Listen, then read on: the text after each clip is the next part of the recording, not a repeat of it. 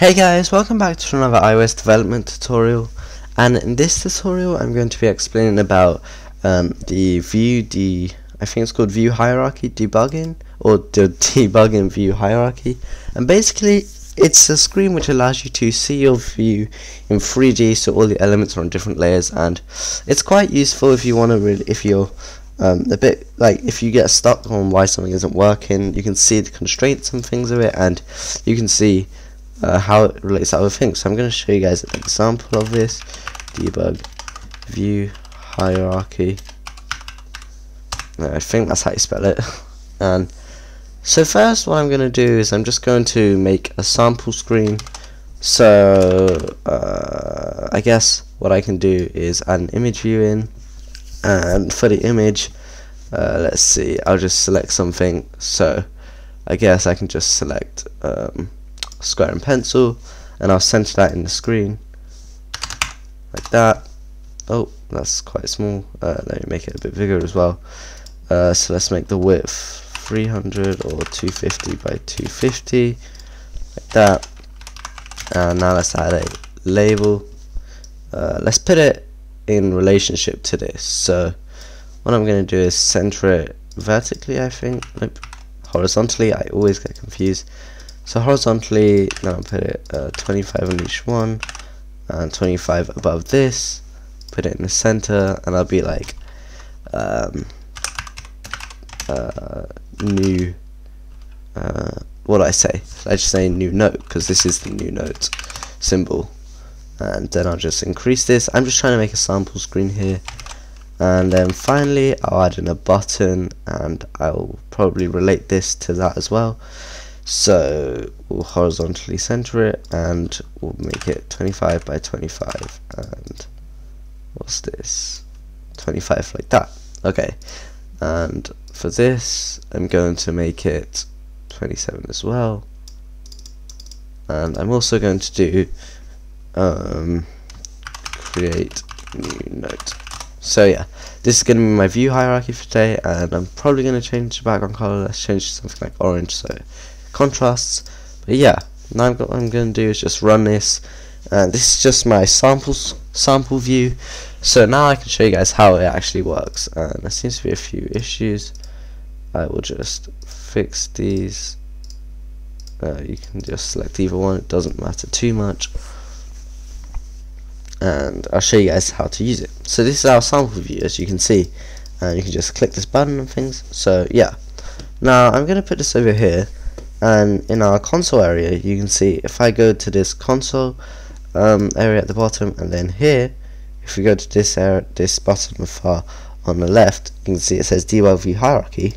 If I just click this, you'll see I'll close the app and it'll bring me to this screen. So this screen is actually really useful, and it is slightly low quality, but that's just so that it's not jittery and things. But you can see I can drag this around, and this slider will actually expand things. So you can see that the things are actually on layers. Now the view controller and everything behind it, you don't need to worry about that too much, but what you should usually be worrying about is this stuff at your front. So you can see this is what we just created, and the new note and the image are on the same layer, and you can see the button is also kind of on the same layer. Let's just see. So you can see this is the button, and then this is the label of that button. So this actually provides a bit of insight of how iOS works as well. So you can see this is the main button, and then this is the label which goes along with that button, and you can see these are all on the same layer, and the label just one above the button.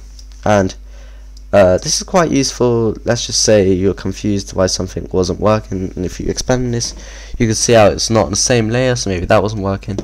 And to help out a bit more, what you could also do is, if you go here, you can do things like hide views in front, and you can see that hides the button label, and now it's just things on this layer. And if I how do I show this again? If I hide views in front, oh, I guess I've not been able to. I can just restart the thing. But yeah, and you'll also see if I click this again. So I'm going to expand it, and you see if I click show constraints, you can see how this is centered in the screen. And as you remember, we actually change these to be centered, to be in relation to this image view. So if I click on this label up here, why can't I show constraints? Okay, maybe I'll click on this. Oh, why can't I show constraints? That's weird, but maybe it's because I'm already showing constraints for this. Let me try and restart again. I know there's a way, but I think I've forgotten. But yeah, I'm not sure why it's not letting me show constraints for the labels, because it should. Okay, there we go. So there must be a way of resetting it somewhere.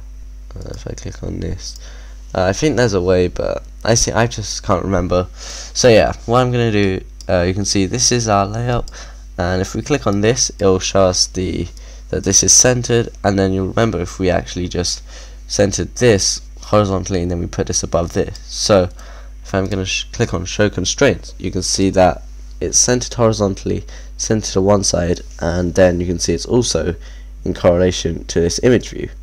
So yeah, and I'm not too sure how you do this, but if you click on focus on this UI label, then now it's just this UI label, and you can kind of focus on the constraints. You can see where the screen is, things like that. So yeah, this could be a really useful tool, especially if you have a much more complicated app. Like for this app, it's not really required, but if your app has so many layers and things, then this is really useful. So yeah, everyone, you should get familiar with this, and you can see which things are on which layers and then which aren't. So yeah, thanks for watching, and I'll see you guys in a future tutorial. Bye!